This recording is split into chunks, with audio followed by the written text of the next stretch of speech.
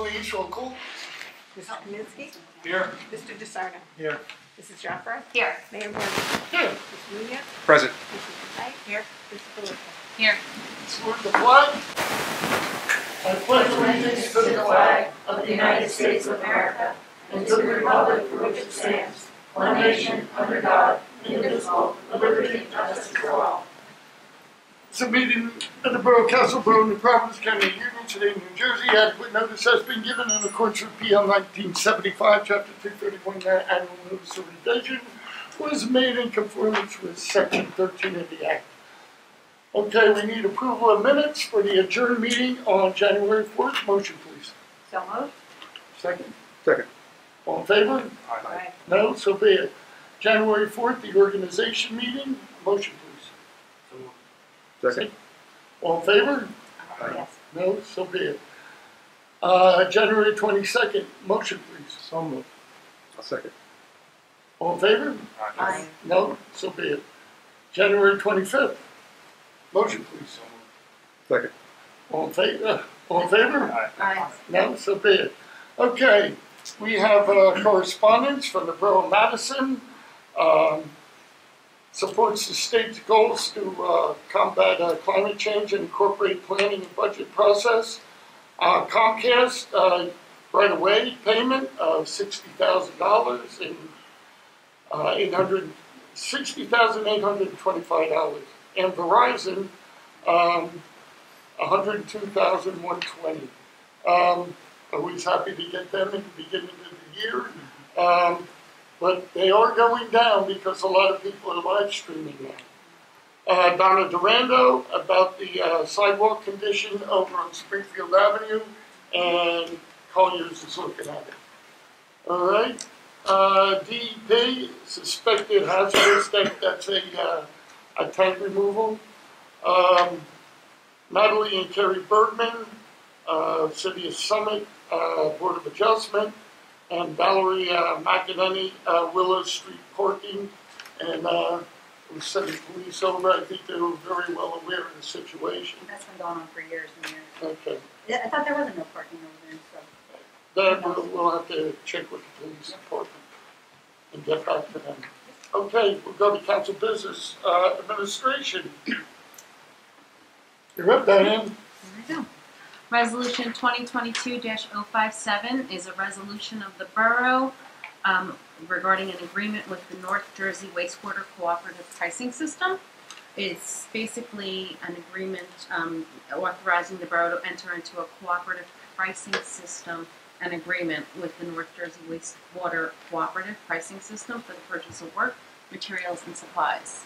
This is a new co-op that we're entering, and the borough does these type of co-ops to basically save money. So, for us. 2022-058 is a resolution of the Borough Council to adopt standard operating procedures for the New Providence Community Garden. And then resolution 2022-059 is a resolution of the Borough Council adopting a mission statement for the Capital Improvement Committee. Okay, community activities. Pete. Yes, Mayor. Resolution 2022-60 is a resolution authorizing the application for Local Recreation Improvement 2021 grant for the Borough of New Providence. Speaking with our Borough Administrator, what this resolution would do is to approve a grant in the amount of $74,622 through the New Jersey Department of Community Affairs to be used for the walking path around the community pool. That's great. Yeah. Huge. Okay. Finance, Matt. Thank you, Mayor. Resolution 2022-061 is a transfer resolution appropriation reserve. And this is traditional transfers that are required at this time during budget season. There are line item adjustments being made for our budgets where we may not have used some appropriations and move them over to appropriate places. Resolution 2022-062 is a resolution authorizing emergency temporary appropriations. And again, this is typical at this time of the budget cycle. These are emergency temporary appropriations. This resolution provides for continuing operation of the borough. One of the things I noticed in there that's interesting was our gas fees went up almost double, 50%, significant amount. Resolution 2022-063 is a resolution authorizing payment of the attached bill payable list in the amount of $8,395,220.72. Significant items in this bills payables is the Board of Education payment of $8,221,533 for their February payment, as well as the library of $85,585 for their February payment. Resolution 2022-064 is a resolution refunding or applying overpayment of taxes to certain property owners. This authorizes a refund of an overpayment in taxes in the amount of $5,178.97. Sometimes, I guess, the tax withholding agencies get a little zealous and withhold a little too much on someone. Get back. You might as well keep going with engineering. Resolution 2022-065 is a resolution authorizing agreement between the Borough of New Providence and CGP and H LLC for affordable housing advisory services. This is an agreement between CGP and H LLC and the Borough, which will allow them to provide professional advisory services related to our affordable housing units. And this resolution is not to exceed $4,000. Okay, we have a limousine license for Summit Express. It was properly prepared and examined by the police department. 2022-066 is a salary resolution amending the rate for crossing guards from $22 an hour to $23 an hour effective January 1st. And we have, which I'm happy about, a resolution for Gen Electric for $42,150, and that's for the flashing pedestrian crossing lights, LED flashers about them in Central. Okay, one thing I do want to say is that, people think, it's just two poles with flashers. It's $42,000.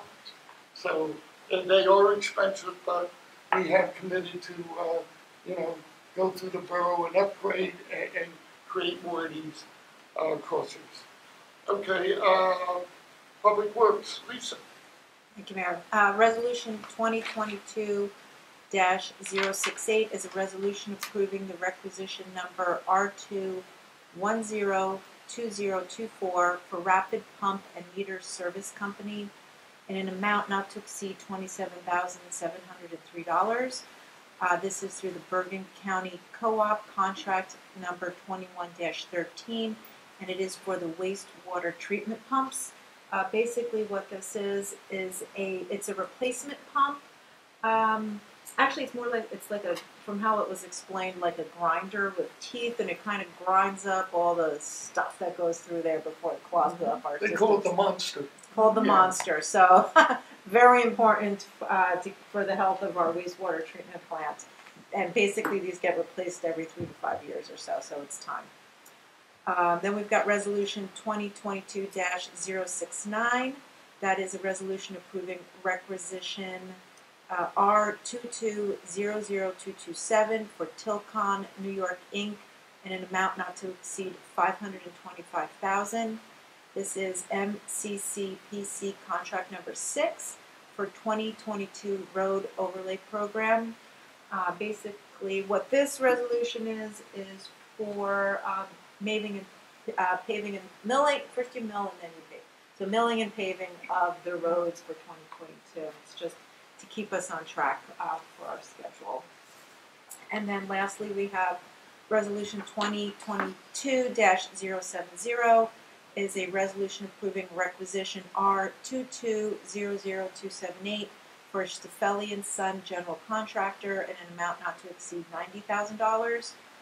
This is MCCPC contract number 6 for 2022 sidewalk program. And this purchase order is for sidewalks to get us back on track, on schedule for the spring break on Jones Drive. Okay, great. Discussion items, revision to sign ordinance. I think, Diane, you weren't here, but I guess just before COVID, a few business owners came and wanted to talk about the sign ordinances. And we asked them to come back. They never did. But what we did was talked about with the planning board once we came back into session. Matt, I'll let you take it from there because you were integral in the Yes, sir. study. So the planning board basically went to surrounding communities, Summit, Chatham, Madison, right? They looked at their ordinances and wanted to make sure that we were in step with what our surrounding peer communities are doing, and also just wanted to make sure that if there's anything that we were doing that was disadvantageous to our business community, we wanted to make sure that we corrected that. So after that review, it came to the conclusion that we are in step with what our peer surrounding communities are doing. We did notice that there was one wording relating to lighting of signs that was more conducive to today's signage, right, and the types of lighting. And so they're recommending that we change or amend our ordinance to incorporate that wording in the sign ordinance. So that was the only recommendation from the planning board. If we approve, you guys are okay with it, we'll kick it back to the planning board. The planning board will amend the ordinance and send it back to us for approval. Right. I think the planning board did a great job with this. It took a long time to come up with this. We're actually a little more lenient than a lot of the surrounding towns. And we want to make sure that, in 2021, this hasn't been looked at for a long time, that we were consistent with the other communities around. We don't want to give another community an edge over what we're doing, but we found that we were very consistent. In fact, in many ways, a little more lenient. So, does anybody have any questions? Yeah, I have a question. So were there blank spaces in the grid? Does that just mean that they don't have a policy for that? They don't allow it? That's a good question, actually. So I did ask, and it's hard, right? There may be ordinances in other towns that are where certain things are being addressed in a different ordinance, right? So we looked at the actual sign ordinance, for example, for each town. So if there's a blank there, it doesn't necessarily mean that there wasn't an ordinance in that town related to it. It could have been addressed somewhere else. And I do want to just say, like John FX Kane on the planning board is the guy who put in tremendous effort in collecting all the data and putting the matrix together. The planning board did spend some typical time discussion. So Yeah, John put in a lot of effort in this. It's So we want to thank him. Yeah. A lot of different types of signs. Yes. And you're not just signs though, it's signs and Banners, all sorts. banners and things you can put on your building, hang off your building. There's a lot of information on that. That's great job. So, anybody else have any comments? Yeah, I think it takes a pretty common sense approach also to the issue of signs and banners. And okay. Okay, are we all in agreement? Send it back to the planning board? Is that okay? Okay, terrific. Thank you. Okay. Committee reports. I guess I'm first, right? Okay, just public safety meeting. We had a meeting, I guess it was yesterday. And the major thing we were talking about was the traffic report. And it's completed. We looked it over, it'd be okay, so they're going to give a 10-minute presentation to council next meeting. And that's all I have. Okay, Matt. Thank you. So we didn't have a Board of Health meeting this month. So next month, we'll update after that meeting. I think that Board of Health is being asked by the Board of Education, right? Some of the things that are coming out and mass mandates and things of that nature. So we'll have a more robust report on that later next month. We just had our kickoff meeting for finance just earlier tonight. First review of our budget. We still have a lot of work to do. Nothing that I can report right now. So more to come on that. We do have multiple meetings set up throughout the rest of the month in March. So actually, Councilman Sarner just reminded me, we did attend a community activity advisory board meeting with the recreation department. He's going to give an update on that. I'm sure I just wanted to mention, I'm a huge fan of our recreation here in town. I think it's one of the reasons why we're very, very lucky and successful town. I think our rec department does a phenomenal job. And they go out of their way to look for ways to bring things to the community. And I just thought it was interesting, and I wanted to mention, we were just in the meeting, someone knocked on the door and asked where the Lincoln yoga room was. And our rec department showed us this new yoga room. They actually basically just took a closet that we had downstairs in our basement here in the building. They cleaned out the closet, threw up a couple of mirrors, and it's a yoga room. And actually, apparently doing pretty well. So they showed us a little tour of that. Did you do any yoga? I did not do yoga. That's because the mirrors were there. Yeah, okay. But anyway, just again, just another innovative, neat thing that our rec department does. Matt's waiting for the hot yoga. I'm a goat yoga The guy. boiler's on top. Okay, Pete. Thanks, Mayor. Capital review, we, our committee met yesterday, or last night, I should say. Kickoff meeting there as well, so certainly a work in progress at this point, but, our end product, our 5-year capital plan will then feed into Councilman Comiskey's finance team, so we'll continue those efforts. Shared services, we're going to be meeting on Friday, so looking forward to that. Sustainability, we have not met since my last report to council. And then community activities, so a little bit of a rundown on some items that are timely right now. All winter programs have resumed after break. Senior activities continue to be held at the municipal building and via Zoom while construction is completed at the Corso Center. Basketball season is ongoing and will continue through the month of February. Registration of youth spring programs started today, Tuesday the 8th, and is available on Community Pass. Adult spring class information will be available on our website soon. Registration for baseball and softball is still open. Registration for summer programs will begin on March 8th. The brochures will be available on the Recreation website by the end of February.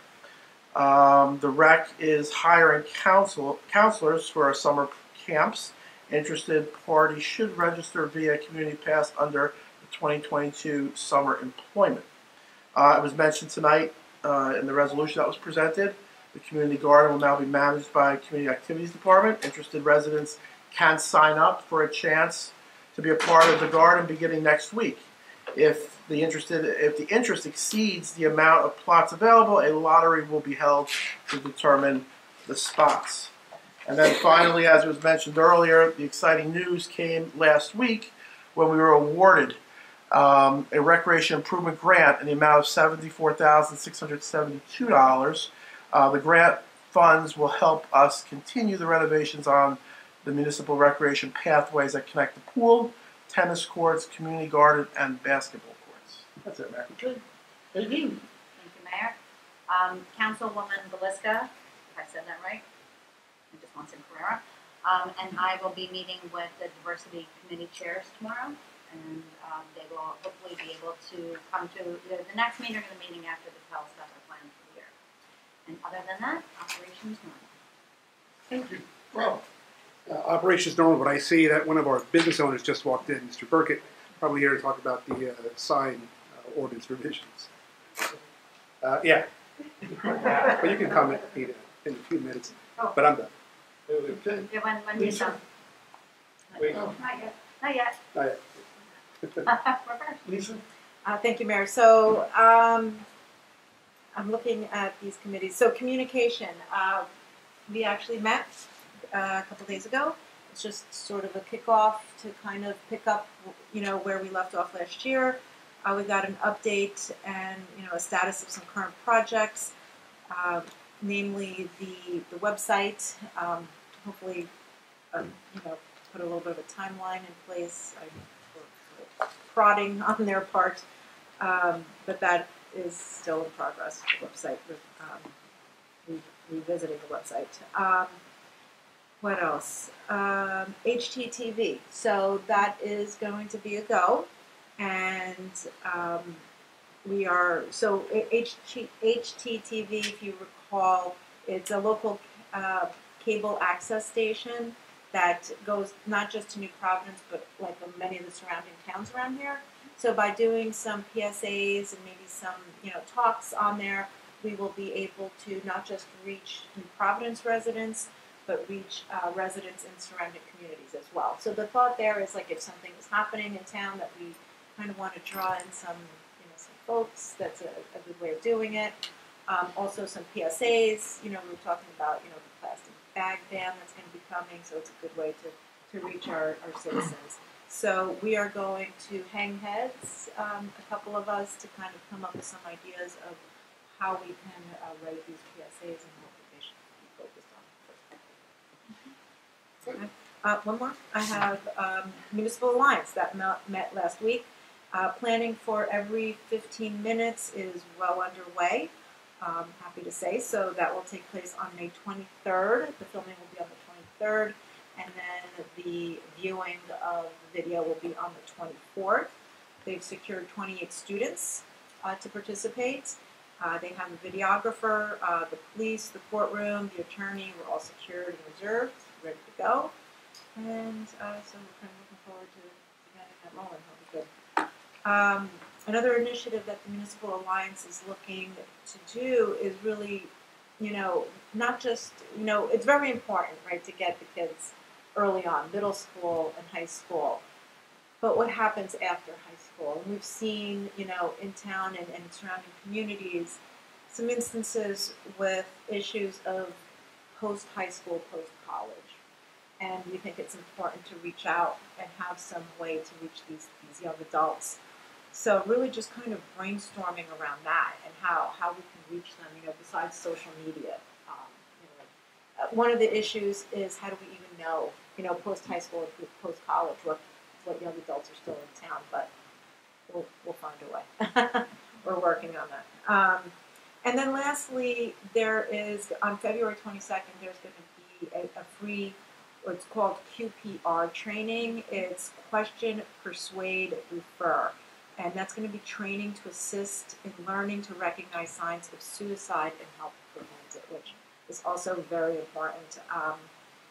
It's just dealing with an emergency response to someone that's in crisis. So that's a 90-minute session that's going to take place on the 22nd. We have a council 22nd meeting. is a council meeting, so I think it's the 23rd. 23rd. 23rd, I'm sorry.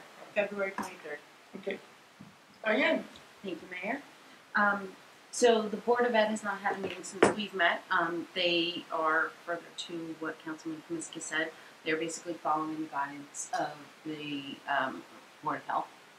So that's that. And then the Historical Society had the salt box was open this past Sunday, which is always a nice thing to go to. And their archive room will be open this coming Saturday, February 12th, from 11 a.m. to 1 p.m., which is always interesting to go see. So I encourage everybody to go see it. And that's it. Thank you. Bernadette? Thank you, Mayor. A little update on the Corso Center. We're hopefully 3 weeks away from being able to reoccupy that building after the damage that was caused with Hurricane Ida. Sheetrock was going up, paving is backing in this week. We're hoping to have the flooring installed next week. They're changing ceiling tiles, the roof has been leaking. There's a whole lot going on over there, but it looks like it's coming to an end, so hopefully 3 weeks from now, our seniors will be back where they want to be. The recent cold weather / rain / snow / everything else that's going on out there has taken a toll on our roads. To report potholes, please use the action line on the website. They're popping up all over town. Yesterday we had an incident on Union Avenue. I guess water has gotten underneath the road and it bubbled the road up. So DPW is out there today remediating that. So if the public can help us and assist us by reporting the potholes as they see them, it would be really helpful. May 4th begins the plastic bag ban in New Jersey. Our DPW, in conjunction with our public information officer and our green team, have started hanging posters in all the surrounding stores, just reminding people and business owners that effective on May 4th, the news will pass. That's all I got. Okay, thank you.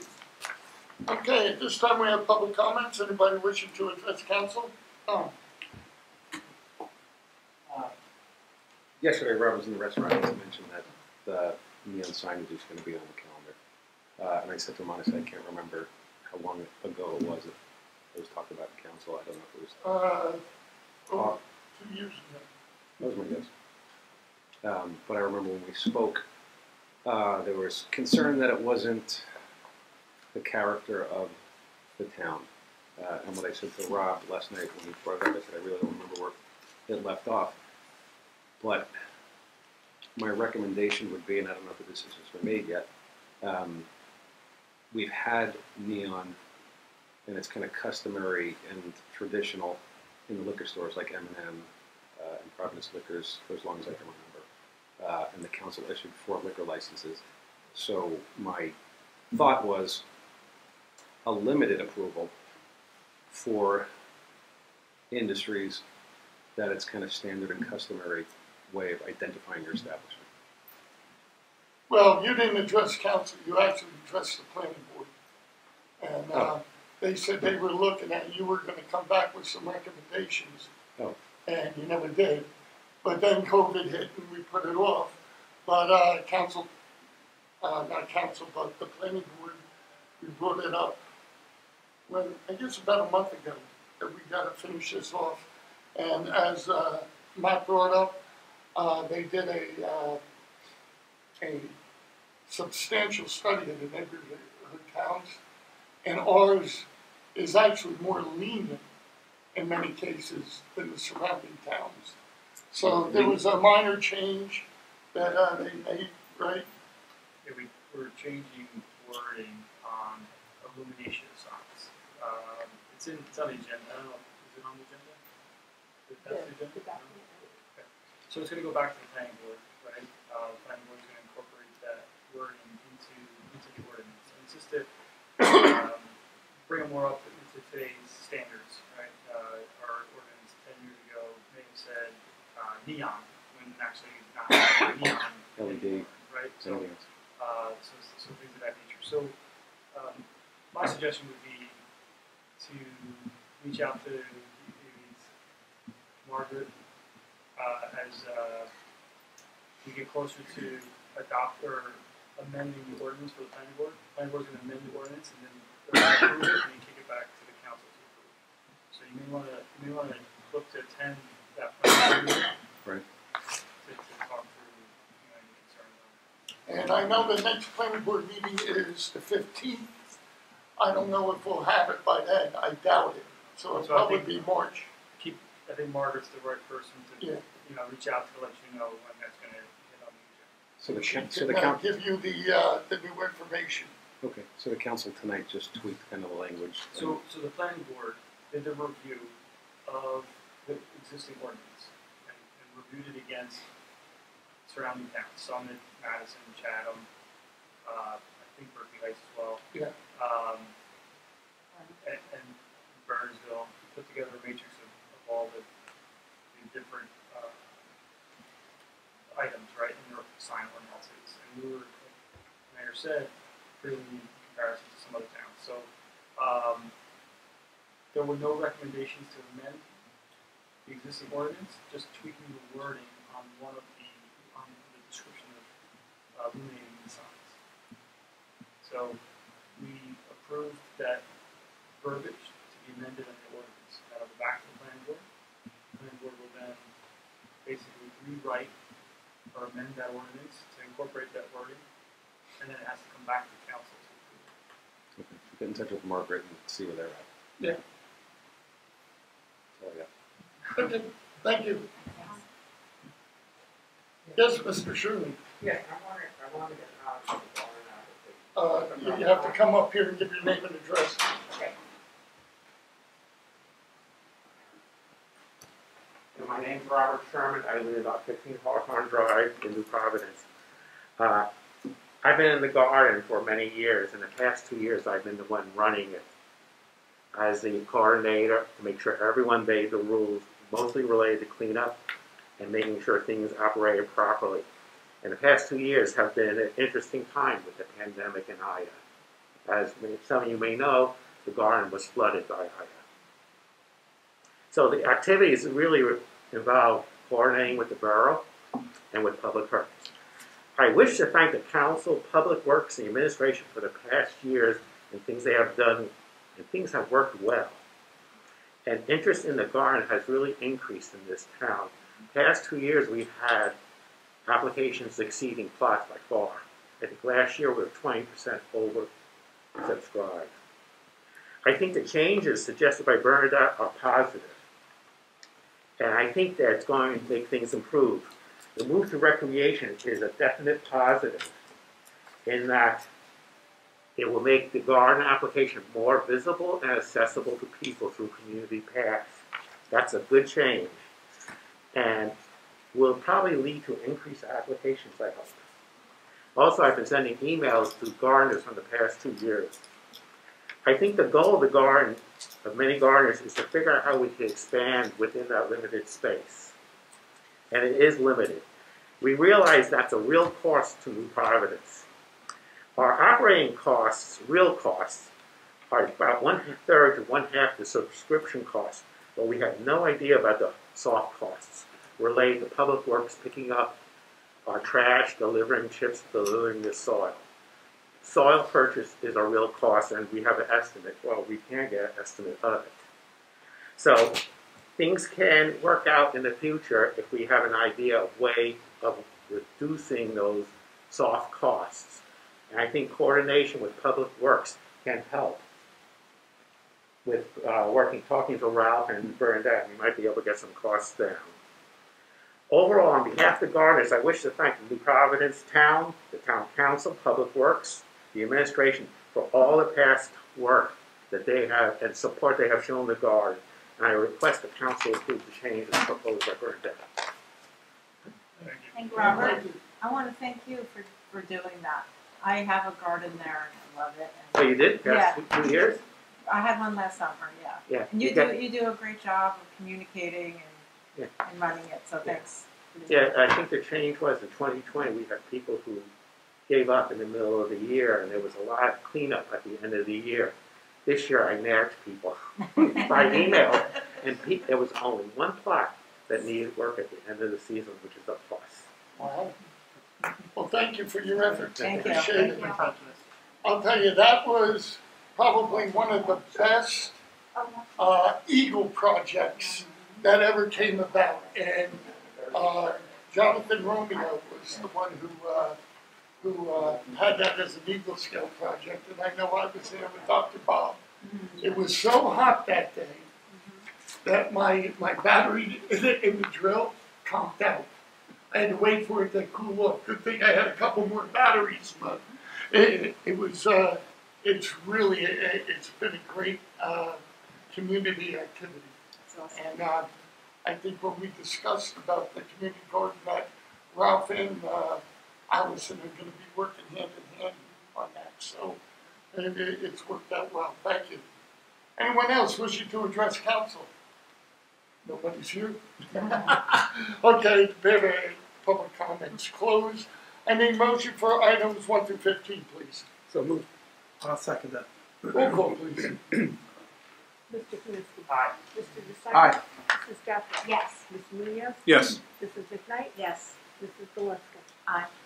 Well, a couple things I want to do is, it's been a little past, but I want to wish our community a happy Lunar New Year.